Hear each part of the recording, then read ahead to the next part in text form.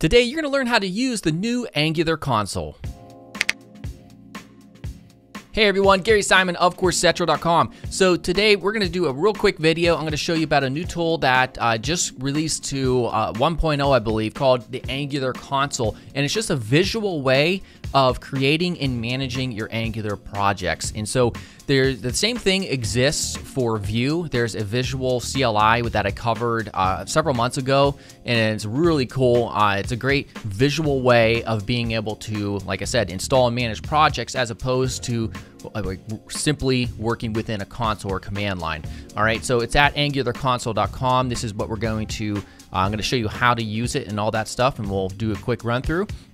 And for today's question, do you like using console commands, or do you like the visual UIs, like something like this, or the Vue alternative for managing and creating projects? Let me know. I'll let you know in my personal answer in the first comment. Make sure you subscribe here, and let's get started. All right, so head on over to angularconsole.com, and to download it, you come down here, and depending on your OS, just click one of these links right here. All right, it looks like it's these are wrapped in an Electron. These are made with Electron. After you install it, you'll see here it is right here, ready to go. And so, all right, so first, if you already had a project that's created, it's going to show up here in the recent projects section, so you can just click it and hop into that project to begin managing it.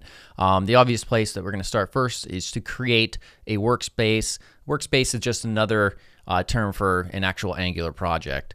All right, so the next thing you have to do is select a parent directory. All right, so remember, a parent directory, this would be like your code folder or wherever you store all of your projects. So I'm going to do that real quick. All right, so I'm going to choose that. And then a name for this new project. I'll just do ANG CLI demo. All right, and then choose which schematics you would like to use. I'm just going to choose the default Angular CLI workspace and then create. So this is what it generated, the command that it's going to run based on the options that you chose. And that's kind of how these tools work. Same thing with Vue, the Vue CLI as well, the visual CLI that it uses. All right, and so now it is ready to run. So we have some quick options up here. You can see we have serve, test, build, generate a component, all pretty standard stuff. So if I just hit serve, the way this works is you, at the top, of course, you can choose whether or not you want to do in default dev mode or production mode. You can also choose for important fields. We could see we have two collapsible areas. The important fields are, whether or not you want to rebuild on file changes. The default is true, thus it's turned on. And then building using ahead of time compilation, you can make that true or false as well. And then optional fields, these are all the other flags that you would possibly normally pass in. For instance, if you want the browser to open up, we'll just toggle this on. That's the same thing as being in using the regular CLI in the command line or your console and just specifying -- open. So it's just a visual way, of course, of setting up your configuration options for the various tasks that you want to run with the Angular CLI. So if I hit run, we'll see this is just a command that it's going to specify based on what we chose in this visual user interface. And because we chose the open flag, it should automatically open up our default browser, and here we are. All right, so let's check out some other areas of this. I'm going to hit cancel here, get out of here. And we can see right here we have our the projects here. Again, you can run these, you can generate a real quick component. You could also come down here where it says generate code.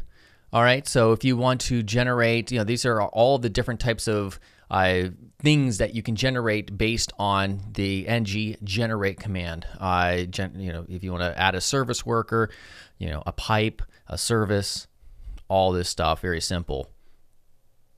And of course, the way these works, very simple. Most of these generate options allow you to specify a name for them, be that a service name or a pipe or whatever. You choose the project, and then you have your optional fields down here. All right, and then next we have run tasks. All right, so it will, well, you can do filter up here. I didn't see that before, but if you wanted to build out the project, You want to build it for production, for instance. Again, you have all of your typical options here. And then finally, you can also add the CLI extension. So if you wanted to make your app a PWA, you simply click on this, or you wanted to add material or any one of these, and you simply hit add. And there you go. So as you can see, you created the ng service worker config file, the manifest JSON, everything it normally would if you were to run this solely in a console. And that's basically it. Some people prefer to use maybe a more visual sort of interface so they don't have to remember all the different commands. And I think that's where the potential benefit comes in when it concerns a tool like this.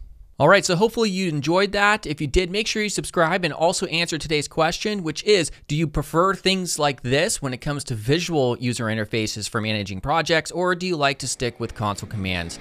Let me know in the comments, and I'll see you guys real soon. Goodbye.